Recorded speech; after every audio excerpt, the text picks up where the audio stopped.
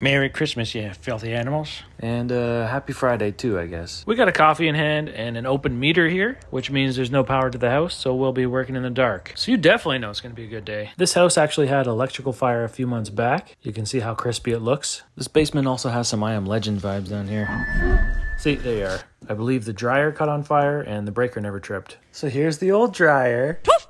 If you can't tell by the meltedness, I don't know if that's a real word, this is probably the culprit. A washer plug being fed by a dryer outlet. We're going to go ahead and double check the power's dead. Now we're going to have some screw action here and take off the cover and expose the disconnect. Going to get my crank on and loosen the main lugs. Now we're going to free the panel from the old ass wire with my side cutters and some cable cutters. Then finally I'm going to smack that lock nut off. Smack that all on the floor. And down goes the panel. We're going to hop outside and take off the LB cover. Then pull the wires out of the conduit. We're going to try and pop out the end of the old conduit piece. There we go. And here's our new Eaton 200 amp panel. Back to some more smacking. Knocking out enough for our 2-inch offset connector. Beautiful, beautiful. And it's glue time. This is PVC glue, which will bond the connector to the old conduit. Still I got to stick to my girls like glue, and I might not play number 2. And the time has come. Up goes the panel.